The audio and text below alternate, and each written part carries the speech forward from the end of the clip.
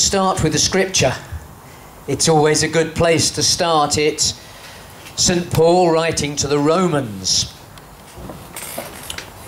chapter 5, verse 20. It's a very simple scripture, but it's one we need reminding of because it's easy to forget. St. Paul says this: however much sin increased, grace was always greater. And it's very, very simple. And the Jews knew this. Look at the Old Testament. It's a constant story of sinful people forgetting about God, going back to Him when times are bad, and then forgetting Him when times are good. And then disaster happens, so they go back to God. And it's over and over again. It's just all the way through the Old Testament. But there's another theme, a theme I want to remind you of, that behind all those disasters, when things are going badly, there's always a remnant that keeps the faith. A small group of people who believe in God, who trust in Him, and they're there to bring light into the dark times, to bring light into the darkness, to rebuild the ruins of Jerusalem, to rebuild the ruins of the church. If you read the book of Nehemiah, especially chapters 3 and 4, you find a people brought back from Babylon to a country they didn't know. They weren't born there. They'd been born in Babylon, and their job is to rebuild Jerusalem. And they get laughed at by the locals. They have to fight. They have to build the walls with, as he says, with swords in their hands. They're being attacked from within and from outside. But God brings good from evil. We're living in difficult, dark times. There are problems in the church. Father was talking about people who said, no, I don't like charismatic things, even though I've never been to them. We've got problems within. We've certainly got problems from outside. Society doesn't particularly like Christians. We're salt in the wound, if you like. We're light in the darkness. And the evil in society seems overwhelming. I mean, yes, we won yet again the vote not to kill anyone who doesn't quite fit our idea when they're old or they're a bit sick. Let's get rid of them because it's cheaper. Because that's what society wants. And that's wrong. And we keep telling them, but no, we'll have another Act of Parliament in another 10 years to try again. And we've got to fight against it. But we need to remember God's promise. I am with you, always, to the end of time. That Calvary was a great triumph. It was Pope Benedict. He pointed out, you can't have Easter Sunday without Good Friday. No cross, no resurrection. And we are called to take up our cross, each one of us in our daily lives, and show that we trust in God despite whatever happens, despite all the problems. And I want to remind you, to remind myself that God is good all the time, and all the time God is good. Shall we say it? God is good. All the time. And all the time. God is good, and that's His nature. Wow, wow, wow. We need to hold on to that. We need to believe it. I want to remind you who you are. I want to remind you where you are, why you're here. Why you're here now, today. You're here in England, in Birmingham. Because God wants you to be. It's not an accident. He's a big God. He knows what He's doing. He's put you here. This evening He'll put you somewhere else. But He'll have a plan. He has a good and perfect plan for your life. Your name is inscribed on the palm of his hands. It says so in Scripture. God the Father dances with delight over you. It says that in Scripture. You are beloved child of God. Son and daughter, son or daughter of the Father. Jesus Christ is your brother. You are a temple of the Holy Spirit through your baptism. You're loved by God. And he says to you, God the Father says to you, as he said to his Son, you are my beloved child. In you I am well pleased. Can you say that now to your neighbour? You are a beloved child of God. He is well pleased with you. Just grab a neighbour and say, you are a beloved child of God.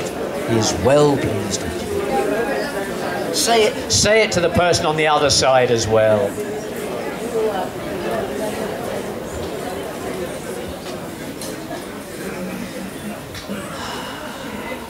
You see, he's a loving father. And those of you who are parents know you cannot say to a child, sit still and be good. Well, you can say it, but it won't work. God, your loving Father, says, I've got stuff for you to do. Because he's a loving parent. He wants you to do things. He wants to involve you in his work of salvation. Go right back to the Garden of Eden. The first commandment was to multiply, to fill the earth, to master the earth. God wants to use us. He wants to use us to be salt and light in the world, light in this darkness. And Almighty God has called you to live here in England. Just as he's called Father Soji to go to Manchester and back to India for a bit. But at the moment you're here. And you have a job to do. You're called to be salt and light. Light in the darkness that's in this land now. And only you can be you. I can't do it justice, but John Henry Newman said it. Blessed John Henry Newman. Hoped to be a saint soon. But he became a convert. And he wrote, it's a sort of prayer, but he's pointing out that God has chosen each one of us and he's given us something to do, and only we can do it. Only you can meet the people that you're going to meet this evening or tomorrow. I can't. The person next to you can't. It's you. Every person you meet is a beloved child of God. And you have an opportunity to help them. And God has given you that opportunity. You have a place in salvation history. You have a place in the salvation of this country. And if that sounds a big job, it is. You're right. If you think there aren't very many of us, and there's 60 million people living in England, you're right. But when God is with us, who can stand against us? We've just sung that. We've got to believe it. We've got to act on it. There's those of you who've heard of the charge of the Light Brigade. Ours not to question why, ours just to do or die. And if you die, you go to heaven. So where's your problem? It's do it. It's work for salvation. And what I want to do now, and I've stolen this from a lovely Irish priest, God rest his soul, a priest called Jimmy Collins, who a few of you may have come across. A wonderful priest. He's about that high. He used to say us leprechauns are an endangered species. He used to stand and he said, "Can you hear me?" And everybody would say yes. And he'd say, "Can you see me?" And they'd say no. And I remember he gave a talk in Walsingham. And it was wonderful. He took us on a journey, and I want to take you on that same journey now. A journey through the history of this country. I want to show you how God brings light out of darkness, and show you that, yes, you're part of history, and he keeps doing this, and now he wants you to do it. It's not an accident. I want to show you why I believe now is the favourable time. 2 Corinthians 6:2. It says, now is the favourable time. This is the day of salvation. England is the place. That's where we are. It's what you're here for. We are the people God has chosen, and we have work to do, every single one of us. And there is a crowd of saints cheering us on. So let's go back 2,000 years. England didn't exist. The English didn't exist. Just a bunch of tribes fighting each other. And then the Romans came. Bless them. And they enslaved the people. And they killed people. And they burnt the villages. They took slaves. We know they took slaves because they took some back to Rome. But with the Romans came Christianity. No Romans, no Christianity in England. And the seeds of the faith were sown in this country. And it was a time of martyrs. Lots of them.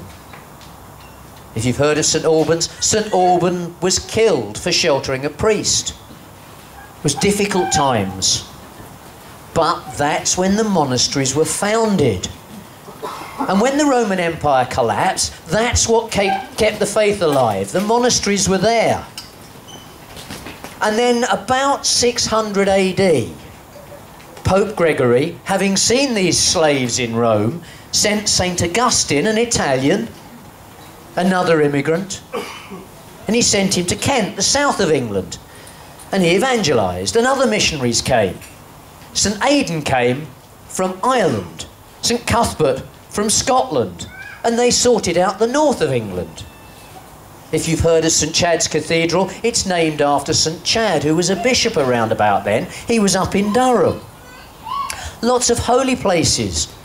Isle of Iona, Lindisfarne, St. Winifred's Well in Wales. They became places of pilgrimage. And St. Bede wrote about all this, so we know. But it was a dark time. There was a flourishing, and then came the problems. And guys with horns on their helmets, where did they come from? Satan. Vikings came, and they attacked.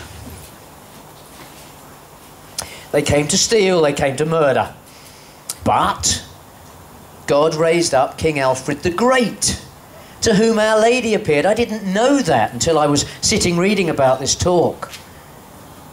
King Alfred the Great, who burnt the cakes, Our Lady appeared to him. And she gave him such a strange prophecy. She told him to have faith and hope without foundation. Well, there's a lovely prophecy for Our Lady, who stood at the foot of the cross and hoped without foundation. Bleak times. But God kept the faith alive, and he raised up a saint. A king who was a saint. Edward the Confessor. He's the only English king to be made a saint. And he was a good king. He was kind to the poor. Which was a strange thing for kings to do in those days, but that's what he did. And he kept the faith alive. And then problems. 1061, nearly 1,000 years ago, Our Lady appeared in Walsingham. Why? To give comfort to the people for the dark times ahead. Because then the French came and invaded. William the Conqueror. You sort of get the clue in his name. He conquered England. He enslaved the people. Problems. But that was the start of the greatest growth of Christianity in these islands. That was the really holy time. That's when stuff happened. Oxford and Cambridge. They were founded. And they were founded with colleges with names like Trinity, All Souls, St. John's. These were Christian places of learning. They were the only places of learning. Because God was using Christianity to evangelize this nation. There were more churches in London than in any other place in the Christian world. All the kings and queens of England used to go to Walsingham to visit the shrine of Our Lady, and they would walk the last mile barefoot. It's where the Catholic shrine is now. It's called the Slipper Chapel, where they took their shoes off. Even Henry VIII would have walked, in fact, say would have, he did walk that mile barefoot, and he lit a candle. But disaster. Henry, like Solomon, fell in love with someone who wasn't his wife. In his greed, he tried to destroy Catholicism.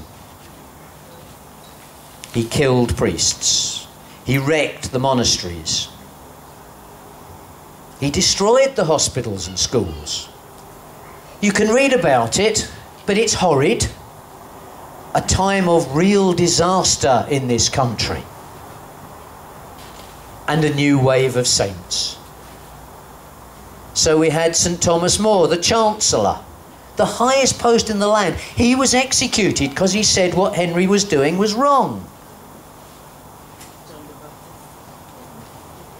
Just like John the Baptist, as you say. The world doesn't necessarily love prophets who say you're doing the wrong thing. There were bishops executed, there were priests executed. 40 martyrs of England and Wales. Lay people died for their faith. Margaret Clitheroe, crushed under a door in York. Dark times. People held Mass secretly, just as they do now in Saudi Arabia. I was there about 10 years ago, and 3 people from the Philippines had tried to hold a Mass in their own house, and they were in jail, and when I left 2 weeks later, they were still in jail. England was like that. It was that bad. Priests were just hung, drawn and quartered. But it didn't stop immigrants coming and trying to sort it out. Jesuits from France, Jesuits from Italy. Then about 150 years ago, Catholicism was allowed. You weren't sent to jail for being a Catholic. And a man called Blessed Dominic Barbary, a saint who I've spoken about here before, read his life. He was born in Italy, and he had a vision, and he knew he was sent to evangelise England, and it took him 46 years after the vision before he even got here. And when he got here, people threw stones at him, so he kissed the stones, and they laughed at him because he didn't speak the language very well. Apparently he said to a group of nuns, he meant to say, "You need faith to be saved," and he said, "You need face to be shaved." That was the level of his English. And yet he founded churches throughout this diocese. When we had the Year of Faith, Archbishop Bernard dedicated the Year of Faith to Blessed Dominic Barbary's intercession, because he made thousands of converts, including Blessed John Henry Newman. And he was a guy who hardly spoke English, who came from another country. I think some of you can see where I'm going with this. Bless him. Thank you for him, Lord. You see, this country has survived 2 world wars, and yet look at it. By the way, I'm only half English. My mother was from Ireland. If you speak to most people in England, you'll find, certainly go back to their grandparents, there's not many English. It's a great country like that. But it's a mess. It's a spiritual disaster. Let's take the things that everybody knows. Even the atheists have heard of the 10 Commandments. Well, let's just go through them. Thou shalt have no God before me. Well, take your pick. Football, rugby, shopping, Big Brother, Coronation Street. Almost anything but go to church. Thou shalt have no other gods before me. We've wrecked that one. Keep God's name holy. For many people in this country, the name Jesus is only known as a swear word. It really hit me when I was one day working with the post office management team, and a guy who was a Hindu, and a perfectly nice Hindu, and something happened, and he swore, he used the name Jesus, and I thought, where did he get that from? You know, it's scary. Atheists use the name Jesus as a swear word. Well, who started that? Sunday. Keep Sunday special. This country is facing a disaster of stress and overwork because some idiots thought taking one day off a week and dedicating it to God was a bad idea. I know companies where the level of suicides as a direct result of stress are a major problem. And they're sort of wondering if maybe what they call spirituality might help a bit. And the answer is, well, it might, but the name Jesus will help a lot more. Honour your father and your mother. Oh, gosh. Many people don't even know who their father is. There are whole tower blocks throughout this country where there's no fathers. It's almost becoming the norm. You just have children. And if you're reasonably good, you might even keep them. I remember we set up a centre for homeless young kids, and we had to turn a guy away because we could only do 16 to 18-year-olds. He was 11. His parents had come down from Scotland to London, and then they'd gone back to Scotland and left him there. Yeah, this idea of family is being attacked. It's being attacked by government policies, quote me if you like. It's being attacked by the tax system. It's being attacked by society, and yet God says, honour thy father and thy mother. And society has now got problems because it's ignoring God. Remember the Old Testament? Thou shalt not kill. Oh, gosh. I think it was Lord Alton who pointed out that I think it was 1965, when they introduced abortion in this country as perfectly legal, they spent about half an hour discussing it. The previous day, they'd spent a full day discussing fox hunting. That's the attitude. Killing people is perfectly normal. Euthanasia will be next. Ignoring refugees. Does it really take children dying by drowning for this country to realise that letting people die is still murder? And I'm only on commandment number 5. No stealing. Oh, cheating's become normal. Even MPs. Well, you just put your expenses in. And you double them. And you've got a house but you don't live in it, but let's pretend you do, because then you get money. The bankers, one end of society. The benefit cheats at the other. And probably everybody in between thinks it's normal. Everybody demands their rights. Let's have a riot. Let's loot a few shops. Number 7, adultery. Sex is everywhere. It sells. Look at the television. Look at Coronation Street, EastEnders. In fact, don't look at them. All you've got is constant sex outside marriage. Sex is wonderful. That's why God created marriage. But what we have is a nation, is a society that thinks it's perfectly normal. So you give children of 8, 9 and 10 lessons in contraception. so they don't get hurt. Oh, come on. False witness. Again, lying is normal. I remember there was an Irish MP, Bernadette Devlin, and she stepped down as an MP. And they asked her why, and she said, well, I couldn't lie that much. It's awful. Our society thinks lying is normal. People fill in an insurance claim and they double it. It's wrong. It's ruining society. It's not what God says. Don't covet your neighbour's wife. What do you think pornography is? That's what it is. Coveting your neighbour's wife. And it's universal, and society is saying, oh, how do we stop all these young children accessing it? And the answer, I suspect, is very simple. Let's abolish it.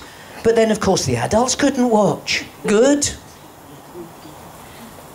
Don't covet your neighbour's goods. Oh. Ever seen an advert? Ever seen an advert that suggested you should covet another's goods? Because that's what they're there for. Oh gosh, what a mess. Old Testament. Sin is everywhere. But that's exactly when grace abounds. That's what I started with. However much sin increased, grace was always greater. There is light in the darkness. There's a cloud of darkness over this country, but there is light. Do you want to know where the light is? Look in the mirror. You're the light. You're the light in the darkness for this country. It doesn't really matter whether you want to be in this country. You are here. It doesn't even matter whether you like this country. You're called to love those you meet, to be a light in the darkness to them, wherever you are. You are a child of God. You're a light on the hill. You're the salvation to those you meet. You are saints. When we hear in Mass about Paul's letter to the Romans, the Philippians, the Ephesians, the Corinthians, we think they're sort of writing to holy people. And he sort of is. Because he starts off his letters, I'm writing to the saints in Rome, the saints in Philippi, the saints in Ephesus. Well, when you read the letters, you found that they had their problems. You are the saints in West Bromwich, in Birmingham, in Swindon, in Walsall, in London. You're the saints where you live. And Paul's letters are written to you. And you can't say you're not up to the job. It's been tried. Abraham said, I'm too old. And God said, no, you're not. Jeremiah said, I'm too young. Timothy said, I'm too young. And God said, no, you're not. Moses said, well, I can't speak properly. And God said, what's that got to do with anything? Jonah, just read the story, particularly if you've come here from another country. Read the story of Jonah, who tried to run away. He didn't want to go and talk to the people of Nineveh. He hated them. The last thing he wanted to do was to convert them, because then God would be nice to them. So he tried to run away. And look what happened. God brought him back and said, no, do it. And the people of Nineveh were saved. Where's Nineveh? Here, now. Where's Jonah? Look in the mirror. Peter said he was too sinful. I quite like that one. It's a reasonable excuse. You'll probably say, well, I'm not good enough for all this. But that's the whole point. Of course you're not good enough. Of course I'm not good enough. No one's good enough. There's always too many problems. The job is always bigger than we think we can cope with. Here's a quote from Scripture, John 15:16. You'll find it at every seminary in the Catholic Church. You didn't choose me, I chose you. I appointed you to go out and produce lasting fruit, so that the Father